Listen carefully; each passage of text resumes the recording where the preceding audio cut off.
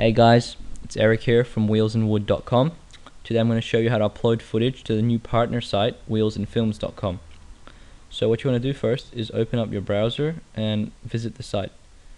When you first arrive, it's going to look like this, the home page. So you can see there's a video there, sections there, recent videos there. You have to scroll down to a section here called this site. Then you want to click on I'm already logged in. Just log out there, like so. Okay, first you'll need to register if you're not already registered. You do this by clicking the register link. All you have to do is enter in your username and email, and a password would be emailed to you, so it's not too hard. Then go back and click on login. I'm just going to use my test account, test user.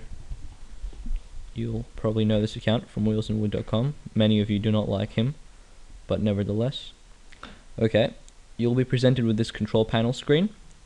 Here's your dashboard with all your kind of little things you can do. It's just a stats page right there. Anyway, now you have to click on add new under posts, and this will allow you to upload footage. Here is your space to add a title.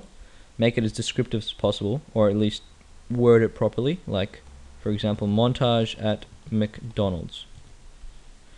And here's your description. Try to enter a lengthy description, perhaps maybe 2 paragraphs in length. It will make the site look better and just make your video look better also, but it's not mandatory. Then you'll see over here to the right is a tag section similar to YouTube and Vimeo.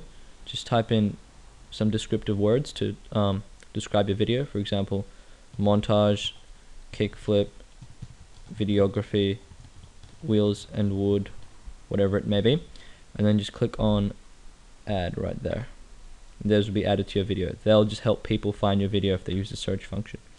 Next, scroll down here to categories. This is where you're going to put your video into. So you'll most likely be using the wheels and wood footage category, because the other one's my stuff and the other one's just other video for like transition shots and other things, but it's basically the same for all the other ones.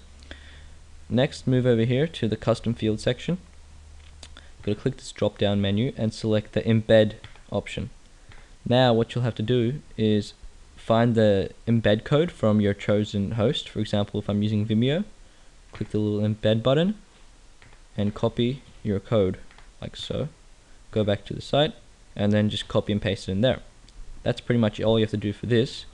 If you want to add a thumbnail to make a little picture of your video to be displayed in your recent posts, just click the drop down again, click on thumbnail, and you'll have to post a link to an image that you want to include in your video. It will have to be about 150 by 100 pixels in size. You'll have to do this by yourself. I posted a tutorial in the other thread. Okay, after all that is done, just click on the submit for review button right here, and this will send the footage, or send the little post to me for moderation.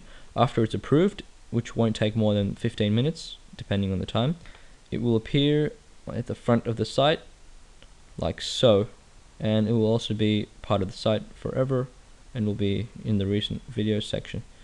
Thanks for watching, and I hope this helped you guys. It's Eric from wheelsandwood.com. Keep posting.